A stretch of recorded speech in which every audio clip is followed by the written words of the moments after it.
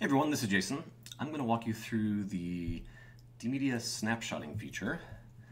So the first thing I'm going to do is tell the Dmedia service log file. So that's .cache/dmedia/dmedia-service.log. And then open another terminal. So Dmedia CLI is basically a command line interface to the Dmedia dbus API. And they also try to make it fairly good at documenting the API. So if you run dmedia CLI with no argument, it lists the available methods. And what I'm going to show you is snapshot. It takes a database name. So say we want to snapshot the main dmedia database. And what that does is it dumps the CacheDB database out as a standard JSON file. So in .local share dmedia, that's where all the dmedia files go, you'll see there is this dump directory. And in there are all these JSON files. So it dumps it out to a file, and then it uses Bazaar to make to commit a snapshot of it at that point. And then the other interesting command is if you do snapshot all, it create a recent snapshot of every single database, with the exception of it doesn't snapshot the special CacheDB databases, so the underscore replication, I believe, and underscore users, and it also doesn't snapshot the thumbnail database because it's just not that interesting. Anyway, so in this .local share dmedia, you'll see that it puts this under version control. Now this snapshotting isn't intended for kind of user visible version control. This is just kind of cover my ass data safety thing for now. And the reason is when we're validating dmedia, especially the behaviors between multiple devices, and that dmedia is correctly responding to low durability events, where the user's files don't have enough copies, so it has to create more copies, stuff like that. Having this these running snapshots over time will help us validate dmedia's behavior, and it's also a good audit trail in case something goes wrong.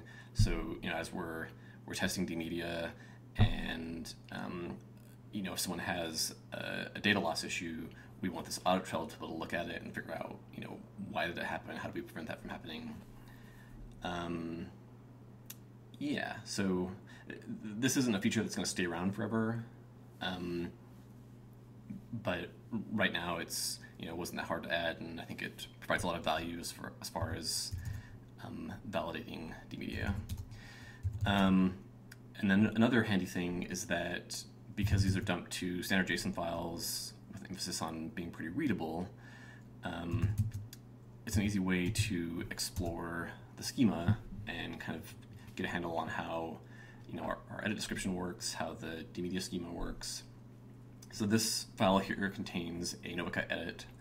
You'll see that in these databases, there's this dmedia-0, and the 0 is we version the database names. So if we need to make a schema change, that will have a different database name. So that's the main dmedia database. These are dmedia projects, and these are Novacut edits, and this is the main Novacut database, similar to the dmedia database. So in this case, this is the edit we're looking at, so it's just got these, I guess, 5 slices. So it just makes it kind of easy to explore the schema. A cool feature, if anyone is interested in tackling it,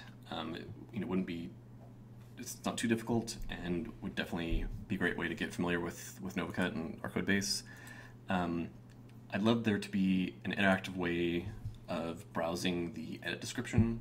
So let's see, this graph structure where, let's see, yeah, so this is the sequence. These are the 5 slices in that sequence. It would be great if you could see this, it displays the documents and then make these references clickable, where it would then display that document. So just make it really easy to explore the schema and understand,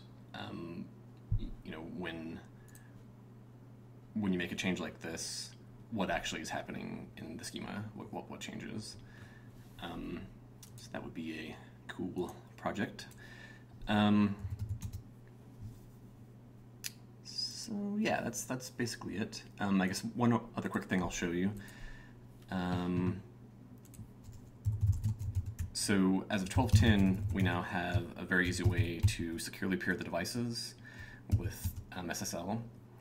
So dmedia-cli peers shows you the currently connected dmedia peers. So these are peers that these are your own devices. So this is for you have a laptop and a workstation or whatever, and it's syncing everything between the two.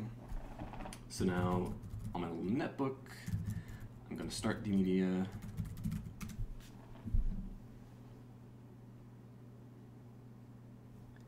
And in a second, in the log file, we'll see it detect that netbook over Abahi.